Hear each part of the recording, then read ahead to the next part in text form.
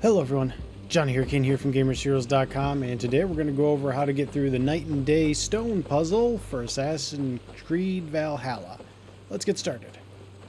Alright, actually what we're going to first do, I'm going to show you where all the notes are. We're going to go over to this camp, one right here, grab that. Second camp right over here. Don't know if you need these notes, but we're just going to get them to be sure.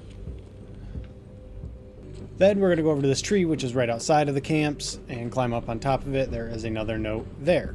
Then we're going back here. Clear all the debris, and then you're going to move this all the way to the end.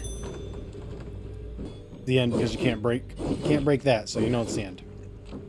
Anyways, jump up here. Use your vision if you haven't already. It'll zoom in, and then basically you got to maneuver yourself right over to the edge here, and kaboom, standing stones will be completed. I did like one of those in the main game. That's it. These things are not fun. Anyways, if you liked what you saw and got what you needed, like, comment, subscribe. See you guys in the next video. Later, Gators.